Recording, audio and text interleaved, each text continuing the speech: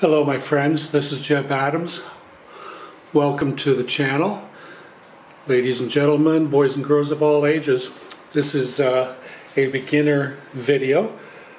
All we're going to be doing today is checking out some of the oil holes and access points, screws, etc. on the top. We won't play with the piano keys or the stitch levers today in particular. I'm not going to be sewing today.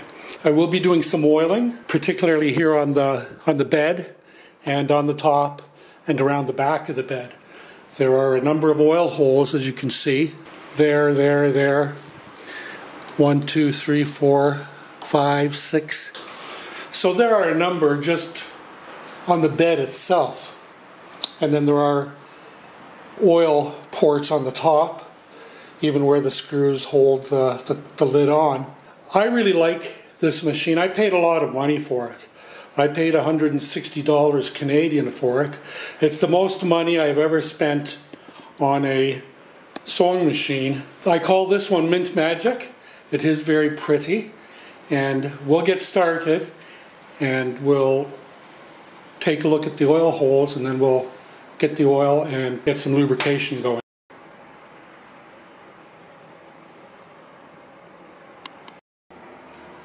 Alright, moving on. We'll start up top here. Here is one of the oil holes right there. There is another one here, and then one here. There's a screw hole. There's another oil hole. There's a screw hole. There's an oil hole. The top of this is a piece of cork, just like on the top of this hole and the top of this hole. And what those porous things are for is you put a drop or two of oil on that cork or whatever kind of substance it is, and it allows the oil to soak through slowly. It doesn't all just run right down inside the bottom of the top of the machine right away. As I've mentioned previously, we are going to do the screw holes, because once we pull the screws out, they have to be oiled anyway. Here is another oil hole in this area, in this screw right here. So there's lots to oil. There's one there. There's one there. There's one there. 1, 2, 3, 4, 5, 6, 7, and then we have 8, 9, 10 underneath the motor behind. So there's a lot on the bed. There's like 10 right down there, and then you've got the ones on the top. So we'll give the oil a shake. I do have a few cotton swabs just to put a little bit of oil in and get into some places that I can see are a little bit grimy, like these stitch levers. I'm going to oil them and that as well. And so we'll get started. Enough talking. And remember to shake the oil. It says to shake it, so we've shook it. And there's a couple of drops there, there. I'm going to put some right along the top of that and that. There's one of those little sponges, so we'll put some oil in there. There's one of the screws for the top. We'll put some in there, another little sponge. I call them sponges, but they're not really that. But see how that oil went in there real nice, and then we got one there. So on the top, we've already done, we'll do one here. There's an oil port. Maybe you can't see that. There, right for the winder. Anyway, so we've got the top done. Now we'll go down here.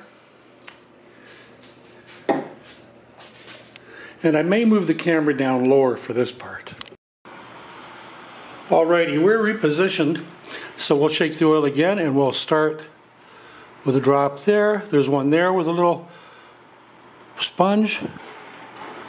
We'll put some oil in there. We'll put some there. Then we'll go over here and we'll do 1, 2, 3, 4, 5, 6, 7,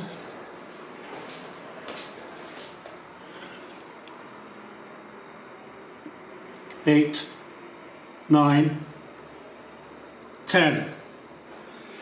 So, and the other thing I'm going to do, and I'm going to need a little more light to show you this, but there are 3 holes right here to attach accessories. Like if you have a cloth, if you want a cloth guide, so your material you just push it, it stays lined up. These are screw holes for that. But these are all screw holes. Even if you don't put screws in them, they're there for oil. I'm not going to start the argument, but you are going to see me put some oil in the holes for the accessories because they have threads and they get dirty, and after decades they will fill up with dust anyway. There's one screw here, it's nice and loose. There's a second screw here, it's nice and loose. And then the third one is here, and I'm just undoing it.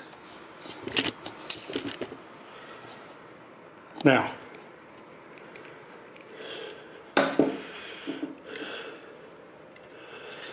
so we'll take that one out, and we'll see if we can get this off. I've never taken this off before. So it looks like, how do we do this? So you've got these levers here. So I'll pull them up.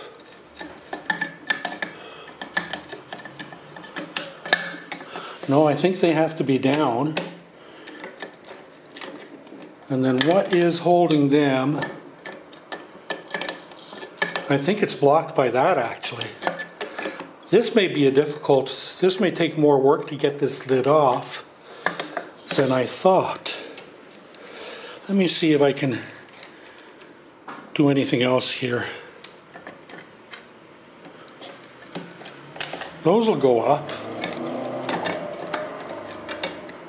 I seem to be having some difficulty with that, don't I, my friends? But, oh well. What I can show you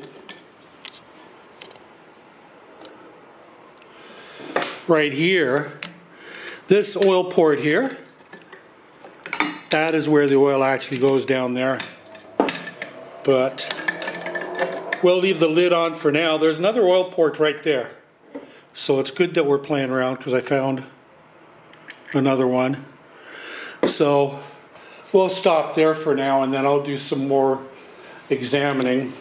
We'll move forward from here, and we'll continue taking a look at it. We'll take a break and let some of the oil soak in, and then we'll get back to it.